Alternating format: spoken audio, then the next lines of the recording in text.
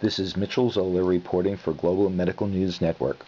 Cardiothoracic surgeon Robert Kramer reported his findings on the impact of delaying cardiac surgery by days or weeks after coronary catheterization compared with operating soon after catheterization.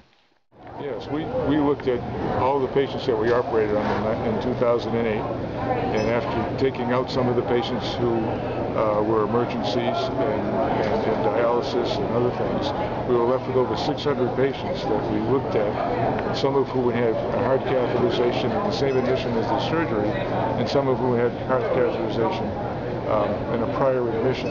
We found a striking difference in the incidence of acute kidney injury. Those who had the hospitalization separately, only a third of those patients had acute kidney injury, as opposed to over half of them in the group where they had the cath and the surgery of the same admission.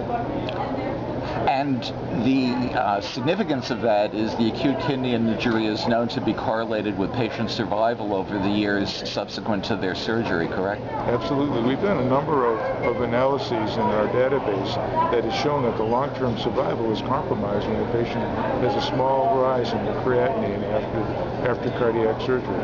The creatinine is a surrogate for what's really going on at the cellular level in the kidney. And the implications of that injury are significant. As a matter of fact, when we looked at patients over 5 years, we found almost a 15% difference in survival between those patients who had acute kidney injury post-operative cardiac surgery and those who didn't. Yes, and so the message seems to be from these data, although it's somewhat preliminary in that it's from a single center so far, but that if it's possible, if medically possible for the patient to delay the surgery following the cath by a few days or weeks even, then that should lead to better survival in patients.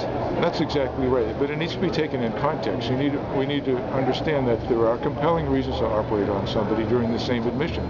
They may have had a recent heart attack, they may have very tight, they may have a life-threatening anatomy, they may have an acute syndrome that really does mandate surgery during the same admission. So in balance, it's better to have the operation in those patients. They're considered urgent. For Global Medical News Network, this is Mitchel Zoler.